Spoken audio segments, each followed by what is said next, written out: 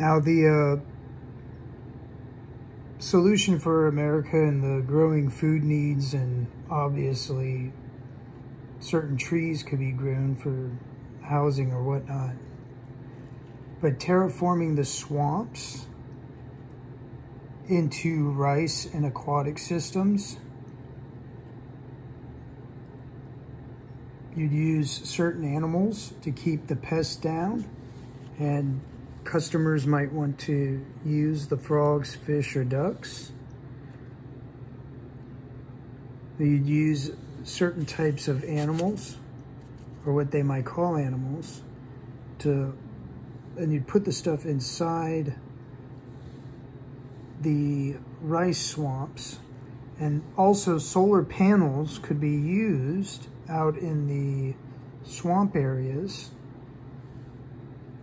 while the rice is growing over certain aquatic areas. So if you have an aquaponic area, the fish could be kept in the shade,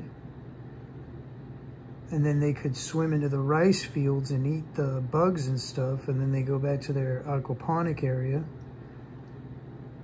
And then there would also be frogs and ducks that would flow through and eat weeds and everything else.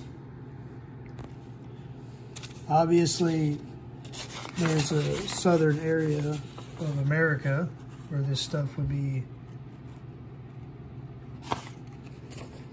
processed. If you take a look, there's a whole bunch of data missing, which obviously America could gather more data instead of spraying frickin' aerosol stuff up in the clouds.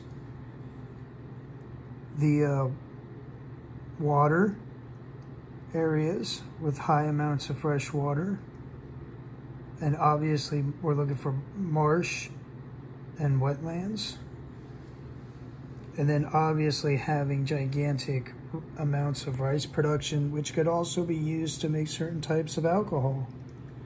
And there's a variety of different types of rice. There's like Carolina gold rice. There's all kinds of rice that could be made in conjunction with the certain types of animals that would be kept in those swamp areas.